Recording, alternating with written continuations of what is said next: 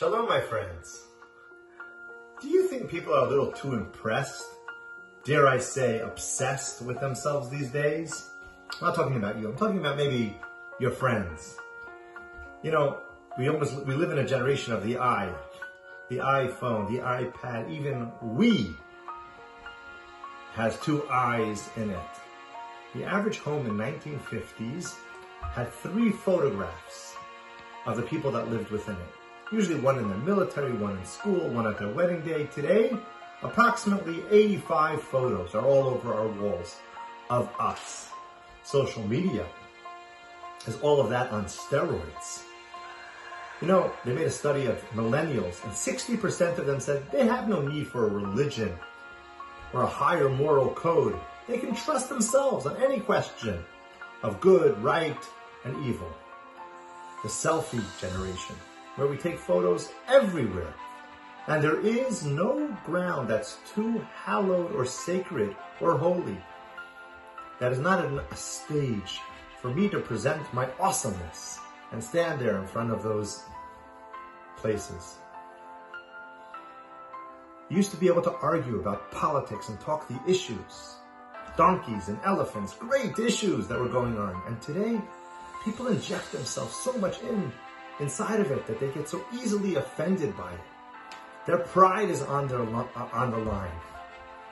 We're promoting ourselves more than ever. We're obsessed with ourselves more than ever.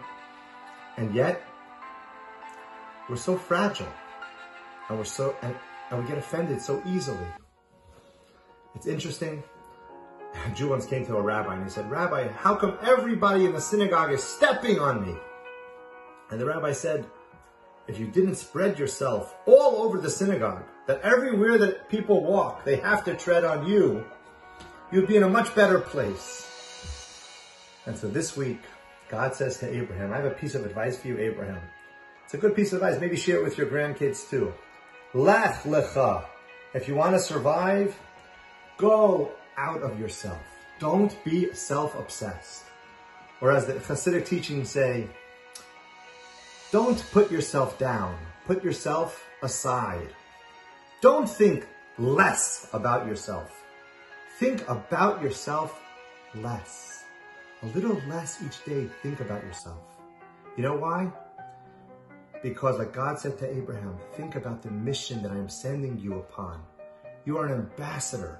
You have something so incredible to accomplish in this world. Don't obsess with pettiness and the smallness of yourself. See that great light, that tremendous energy that you have to be into this world. May we all be the blessing of the children of Abraham who are on this incredible journey. Shabbat Shalom.